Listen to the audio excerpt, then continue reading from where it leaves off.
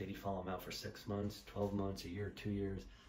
No, he followed him out for 15 years. So this is really good data to answer the question, what's the difference between a knee replacement and what he did was bone marrow injections into the bone, or subchondral or intraosseous, or other names for this. So what he did was he took 60 patients who had bilateral knee arthritis and did arthroplasty, knee replacement on one, and these bone marrow injections on the other, and followed them out. And so he had 120 total knees.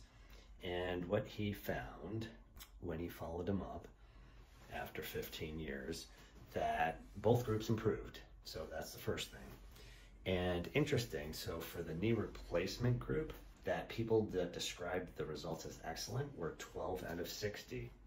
And in the bone marrow group, it was only 6 out of 60. So it appears that knee replacement might be better with the excellent results in twice as many people. Is that true? But you got to look at poor results then too.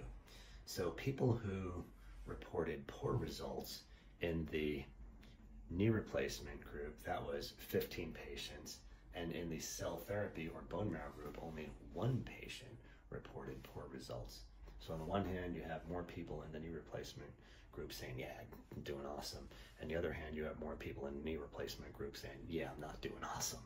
So there's that. And then if you look at preference in these people, which one they liked, if you asked them, did you like the knee replacement or the bone marrow injection, what were those results? So 46 of those 60 patients in the bone marrow group said they preferred that treatment. They thought that one was the best, as opposed to only 14 in the knee replacement group thought that was the best.